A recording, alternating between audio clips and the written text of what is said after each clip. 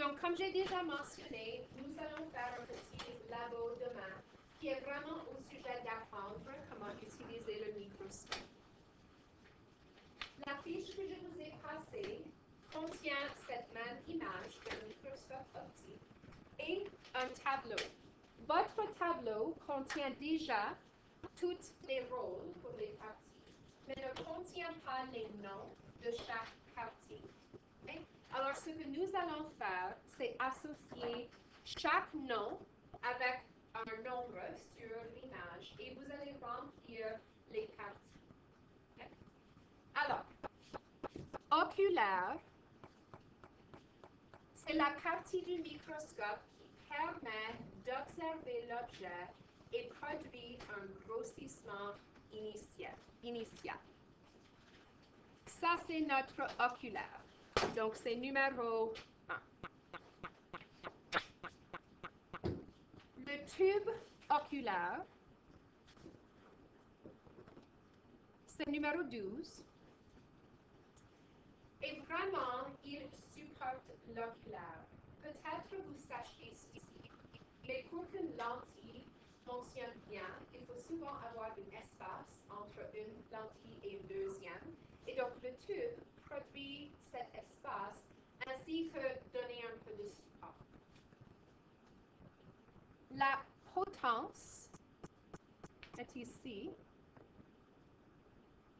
Donc, c'est numéro 2. Ça supporte le microscope. Et le pied, c'est en bas, numéro 6. Ça assure la stabilité du microscope. Donc, j'ai mis les 3 parties qui sont là pour le support tous ensemble. Peut-être que vous avez déjà appris ceci, mais lorsque vous allez transporter le microscope, il faut tenir ces 2 parties. Il faut tenir le pied avec une main et la potence avec l'autre main. Ça, c'est la façon correcte de transporter le microscope.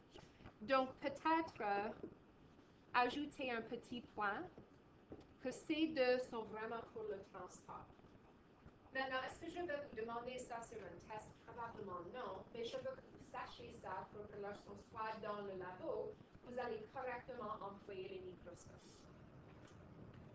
La prochaine partie, c'est la tourelle ou le revolver. J'aime le mot revolver parce que c'est le même que le mot en anglais, revolver. Mais la tourelle est également acceptée. Okay?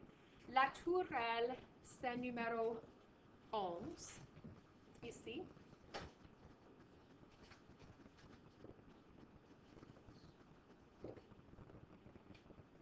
Comme son nom suggère, ça tourne. Ça supporte les lentilles objectives et permet de tourner. Donc, 11, c'est la partie qui tourne ici pour choisir quelle lentille on va utiliser. Les objectifs, et remarquez que c'est pluriel, il y a typiquement 3 lentilles objectives. Des fois, il y a plus que ça, mais 3 est typique. Donc, voilà nos objectifs.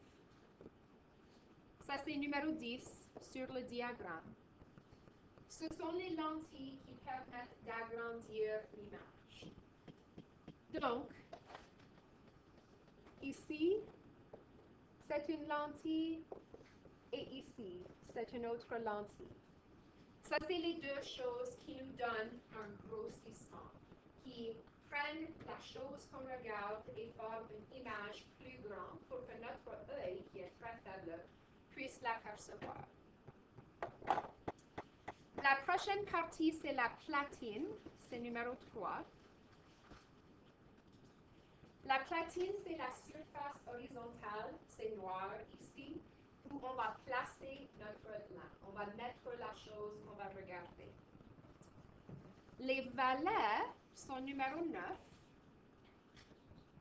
Les valets apparaissent comme des petits skis. C'est 2 morceaux de métal qui maintiennent en place la lampe. Donc, pour que les choses ne bougent pas, ces petites structures en métal tiennent notre lampe en place. Ensuite, il y a la lumière ou la lampe, qui est numéro 7. Et pour sachiez, il y a typiquement une touche très proche à la lumière on-off pour allumer ou non la lumière. Il faut avoir la lampe parce que notre œil détecte la lumière. Donc, c'est la lumière qui doit entrer dans notre œil. Ensuite, sur le côté, nous avons deux vis. Le vis macrométrique, qui est numéro 4, et le vis micrométrique, qui est numéro 5. Macro veut dire grand, micro veut dire petit. Le vis macrométrique est grand, le vis micrométrique est petit. Le vis macrométrique permet de faire une mise au point grossière. Donc, c'est la première chose qu'on fait. Alors, on met notre spécimen sur la platine et en premier, on tourne le vis macrométrique pour trouver l'objet. Où est mon objet? Est-ce que je le vois? Le vis micrométrique est plus petit. On fait cela en deuxième. Et ça permet de faire une mise au point finale.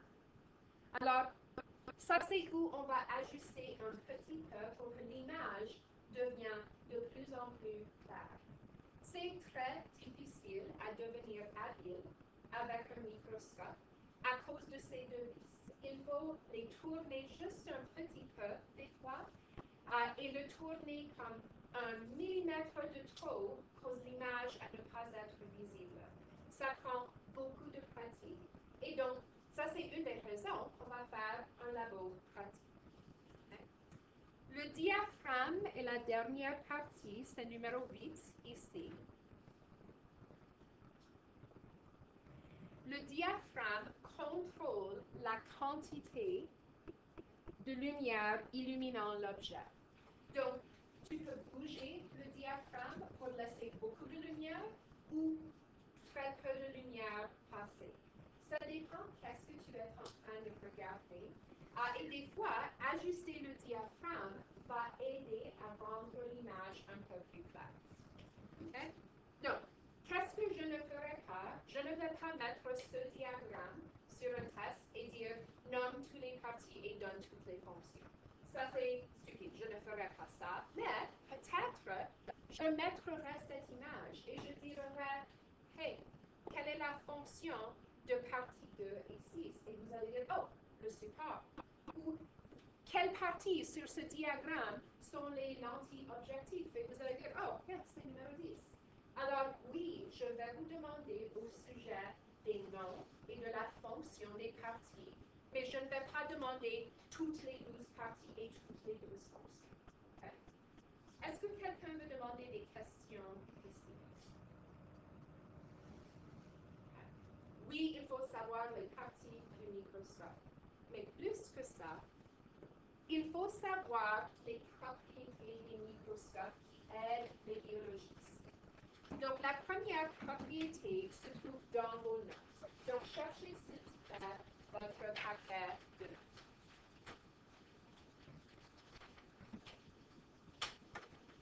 La première propriété des microscopes optiques, c'est l'inversion. Et peut-être que vous sachiez ceci, peut-être que non, mais vos yeux font ceci aussi. Lorsque la lumière traverse une lentille, l'image est renversée. Donc, tu vas prendre quelque chose, tu vas le mettre dans le microscope et tu vas regarder et tu vas dire, c'est à l'envers. Ce que j'ai mis est à l'envers lorsque je le regarde. Et c'est parce que ça renverse l'image lorsque la lumière traverse une lentille. Donc, dans les microscopes, ce que tu vois en haut est actuellement en bas. Ce que tu vois à gauche est actuellement à droite. La raison que je décris ceci, c'est parce que des fois, vous allez bouger votre lampe et vous allez bouger la chose que vous regardez. Et vous allez dire, oh, bouge-le un peu à gauche. Et tu vas le pousser à gauche et tu vas dire, non, non, l'autre direction. Et c'est parce que ce que tu fais avec la lampe, l'opposé va arriver lorsque tu le regardes. Donc, il faut que tu comprennes l'inversion parce que vous allez regarder les choses avec le microscope. La résolution, je l'ai déjà mentionné, mais voici la définition spécifique. C'est la capacité de distinguer deux structures très rapprochées l'un de l'autre. Donc, dans cette image, il y a comme 4 petits cercles.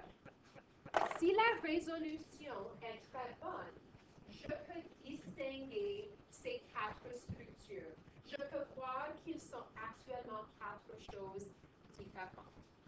La résolution est typiquement mesurée en nanomètres. Comme j'ai mentionné, donc un nanomètre est très très petit.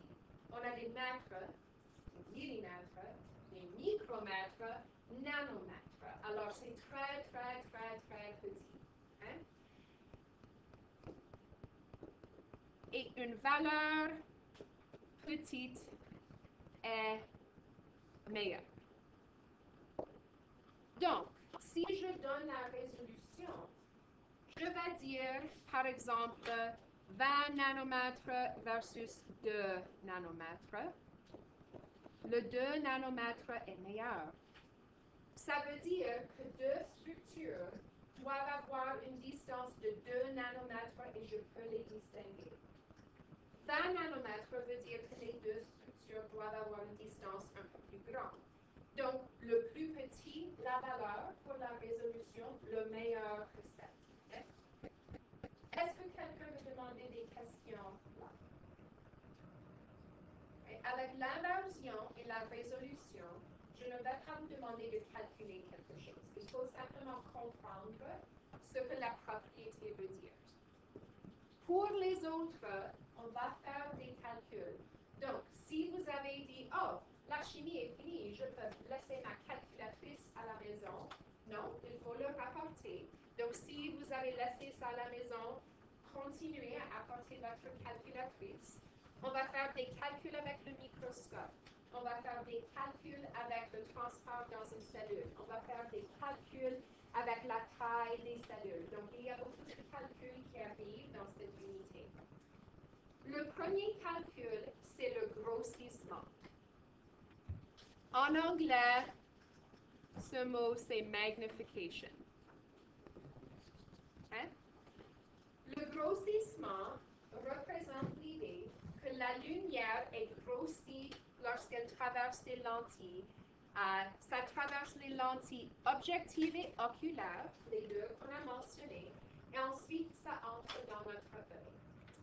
Pour faire ce calcul, il faut prendre le grossissement de l'oculaire et le multiplier avec l'objectif. Donc, typiquement sur un microscope, l'oculaire dit 10x. Le petit x représente fois. Donc, l'oculaire grossit les choses 10 fois. Ensuite, il y a 3 différentes lentilles qui sont utilisées. Celui qui est le plus court, on va l'appeler faible puissance, ensuite moyenne, ensuite haute puissance. Donc, les 3 objectifs sont classés par leur taille. Donc, comme j'ai dit, l'oculaire, typiquement 10x. Pour les objectifs, il va y avoir une lentille de faible puissance, c'est la plus petite lentille objective. Ensuite, moyenne, ensuite haute puissance. Et la lentille haute puissance est la plus grande. Des chiffres typiques pour ceci sont 4x, 10x et 40x. Chaque microscope peut être différent, mais ça, c'est des valeurs typiques que vous allez voir. Donc, si je veux savoir le grossissement dans chaque scénario, je vais prendre la puissance de mon oculaire et je vais le multiplier avec la puissance de l'objectif. Donc, à faible puissance, l'image sera agrandie 40 fois. À moyenne puissance, 100 fois. À haute puissance, 400 fois. Donc, le grossissement est calculé en multipliant oculaire avec objectif. Est-ce que quelqu'un a des questions à demander là? Un calcul assez simple. Le deuxième calcul, c'est le champ de vision. Le champ de vision, si je fais la traduction, c'est field of view. Le champ de vision est une distance, c'est un espace que tu vois. Donc, c'est toute la surface que tu vois par l'oculaire.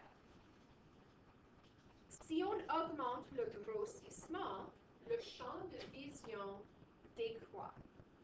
Et ce qu'on mesure, c'est le diamètre. Je pourrais vous demander de calculer l'aire d'un cercle, mais ça, c'est beaucoup de travail. Nous allons mesurer le diamètre du cercle, et puisqu'un cercle est identique tout autour, je peux le mesurer horizontalement, verticalement, diagonalement. Ça va être la même mesure, peu importe où je le fais. Okay? Alors, c'est le diamètre du champ de vision qu'on va mesurer pour donner une valeur. Donc, je vais représenter dans ces deux images. Imaginez que je regarde une carte, le A de cœur. À faible puissance, je suis très loin. L'image n'est pas très grande. Donc, je vois la carte et beaucoup d'espace autour de lui. Si je change à haute puissance, là, je suis très rapproché. Je vois seulement la carte et très peu de l'espace autour de lui. À faible puissance, le champ de vision va être plus grand. À haute puissance, l'espace que je vois est plus petit. Et il y a une formule que nous pouvons utiliser pour calculer le champ de vision. Voici quelque chose qui est vrai. À faible puissance, la valeur est typiquement donnée.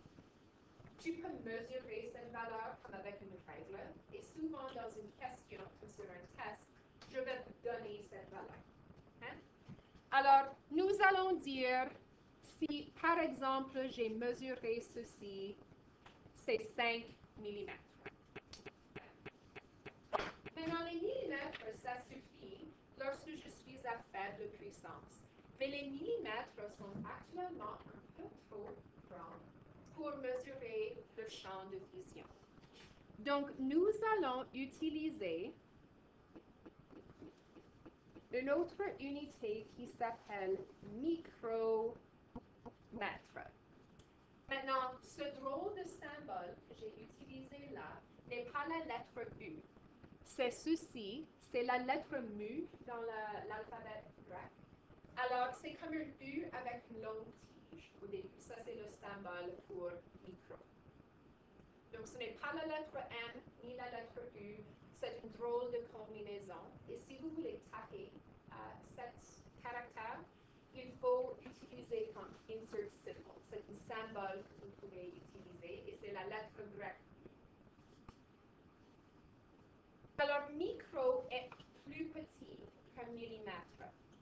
Et nous allons changer les unités de la même façon qu'on a fait avec la constante d'Avogadro.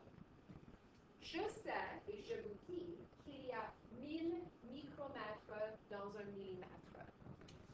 Donc, il y a 1000 micromètres dans un millimètre.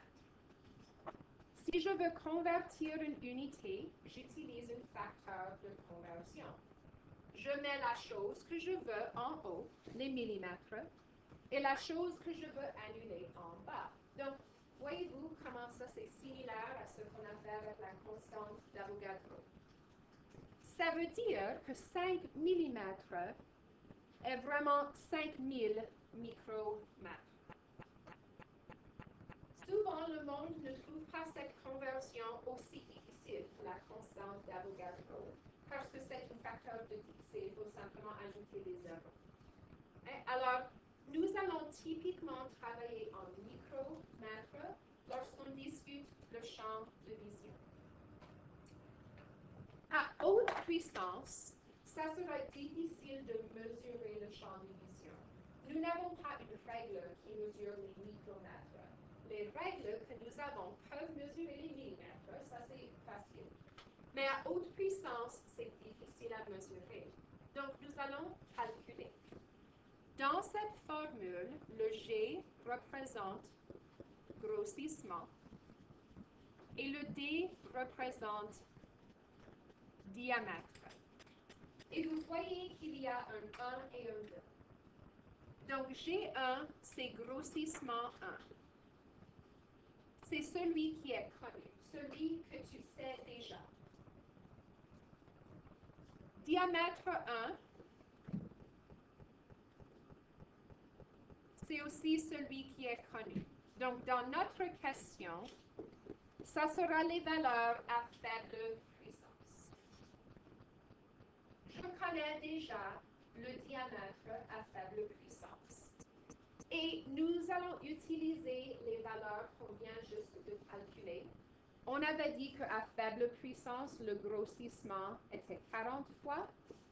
Et à haute puissance, le grossissement était 400 fois. Donc, on utilise ces mêmes valeurs. Diamètre 2, c'est typiquement le diamètre inconnu dans la question. C'est celui que j'essaie de calculer.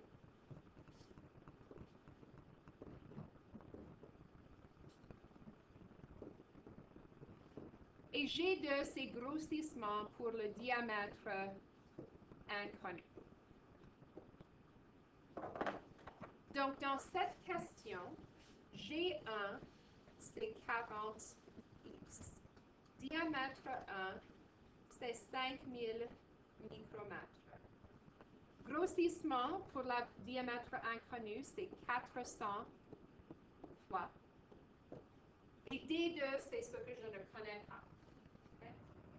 Alors, lorsqu'on calcule le champ de vision, il faut que je connaisse les deux grossissements et l'autre champ de vision. Je ne peux pas faire ce calcul sans ça. Donc, c'est typiquement D2 que j'essaie de trouver dans cette formule. Donc, je vais réarranger les choses pour que D2 soit tout seul.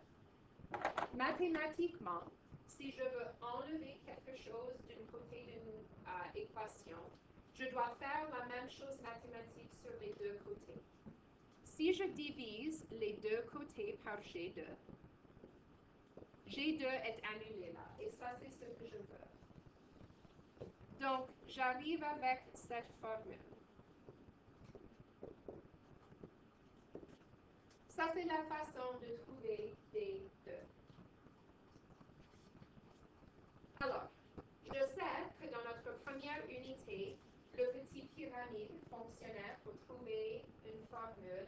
Voici un temps où ça arrête à fonctionner. On a 4 variables maintenant, le petit pyramide ne fonctionne plus. Donc, ça c'est le calcul que je vais faire. G1 était 40x. Je vais le multiplier avec D1, 5000 micromètres. Je vais le diviser par G2, 400x. Puisqu'on utilise des grossissements, vous allez voir que j'ai l'habitude de mettre un petit point pour la multiplication. Ça, c'est actuellement très standard dans les sciences, de démontrer la multiplication avec un point.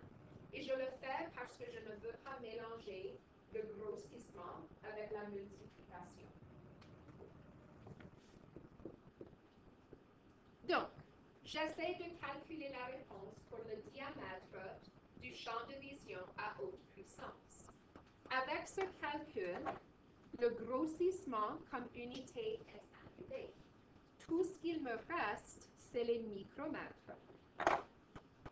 Maintenant, dans ma calculatrice, puisque je fais la multiplication multiplication et la division, l'ordre ne fait pas une grande différence. Donc, je vais faire 40 fois 5000 divisé par 400.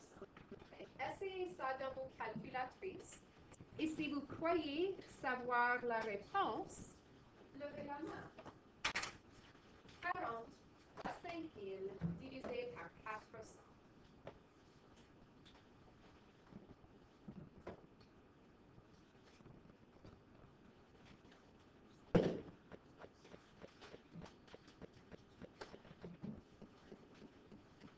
Quelqu'un a la réponse? Oui?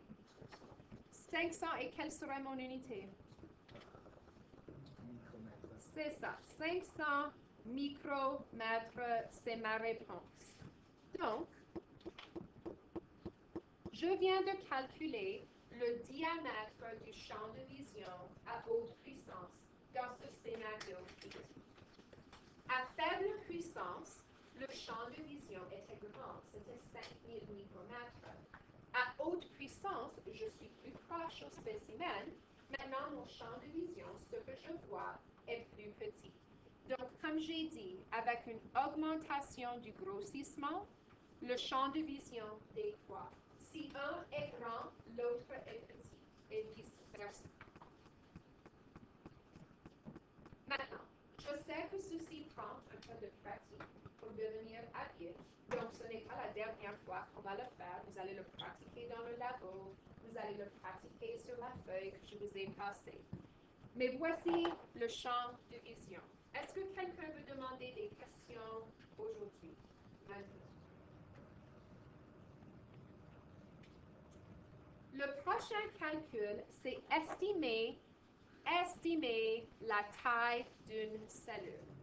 Typiquement, on va estimer la longueur et ou la largeur. Hein? On ne va pas estimer la surface, le volume à ce point, parce qu'avec le microscope, c'est plus facile de mesurer des distances comme ça. Donc, il y aura un temps où tu dois estimer combien de structures tu peux voir. Donc, dans ce scénario, voici mon champ de vision. C'est un cercle et je peux voir 5 petits carrés, peut-être que ce sont des cellules. Je vais choisir un objet dans le champ de vision. Donc voilà, j'ai choisi un objet. Et je vais estimer sa taille. Et je vais faire cela en comparant au diamètre du champ de vision. Donc, imaginons que ça c'est faible puissance. Et nous venons de dire que c'est 5000 micromètres. Donc, j'utilise la même valeur que dans l'exemple précédent. Donc, le diamètre du champ de vision était 5000 micromètres. Pour estimer la taille des objets, on va prendre le nombre de cet objet qui occupe le champ de vision et on va diviser le diamètre par cela. Donc, combien de cet objet occupe mon champ de vision? Bien, 5. Ici, j'ai dessiné tous les 5. Dans beaucoup de scénarios, seulement un objet va être là et vous allez estimer, OK, d'après la taille, je pense que je peux mettre 5 autres cellules dans le champ de vision. Dans ce scénario, nous allons faire 5000 micromètres. Ça, c'est le diamètre.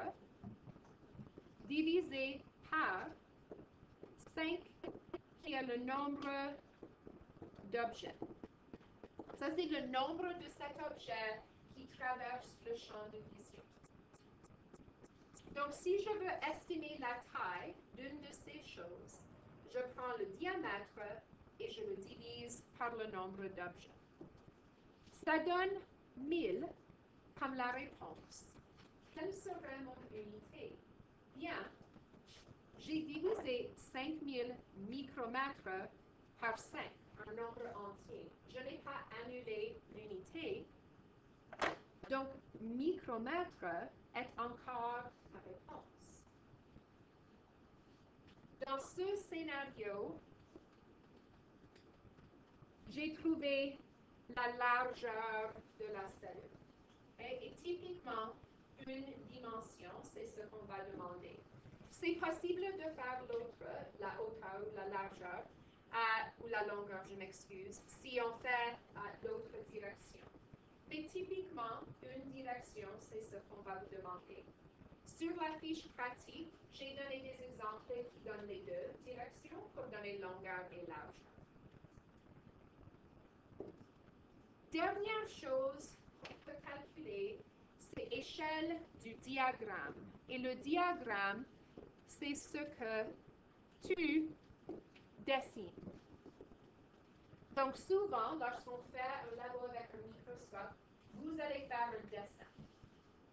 Vous allez utiliser une règle pour mesurer ce même objet qu'on vient de calculer dans l'exemple précédent dans ton dessin, comme sur papier. Donc, pour calculer l'échelle, vous allez prendre la taille de votre dessin actuel et le diviser par la taille que tu as calculée. Donc, ici, c'est la taille estimée qu'on vient de faire dans l'exemple précédent. Quelle est la taille de cette cellule et quelle est la taille du dessin de cette cellule que j'ai faite?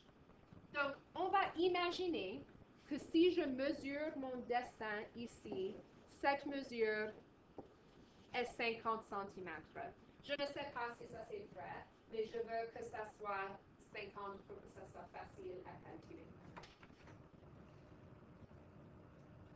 Donc, imaginez que j'ai dessiné ça et c'est 50 cm. Première chose que tu devrais remarquer, c'est j'ai mesuré ça en centimètres. Ça, c'était en micromètres. Ce n'est pas la même unité. Donc, je vais changer les centimètres en micromètres. Je peux le faire en une étape, mais je vais vous montrer deux étapes. Je sais combien de millimètres il y a dans un centimètre, n'est-ce pas? Est-ce que quelqu'un peut me dire combien de millimètres dans un centimètre?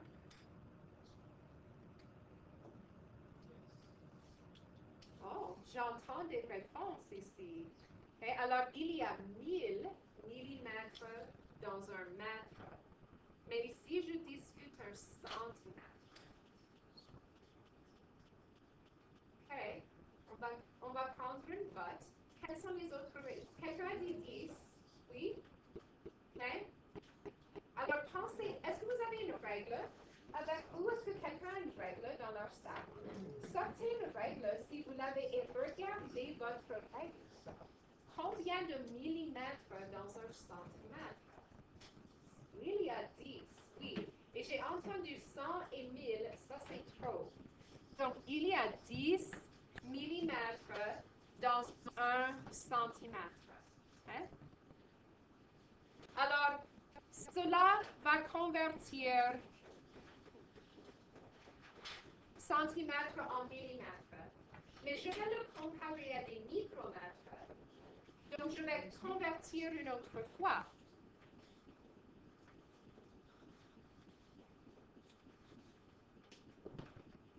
Il y a 1000 micromètres dans 1 millimètre. Donc, combien de micromètres est-ce que c'est? Bien, c'est 5 avec 5 zéros. Et on va terminer ceci la prochaine fois. N'oubliez pas de finir la feuille pour les variables et la théorie cellulaire.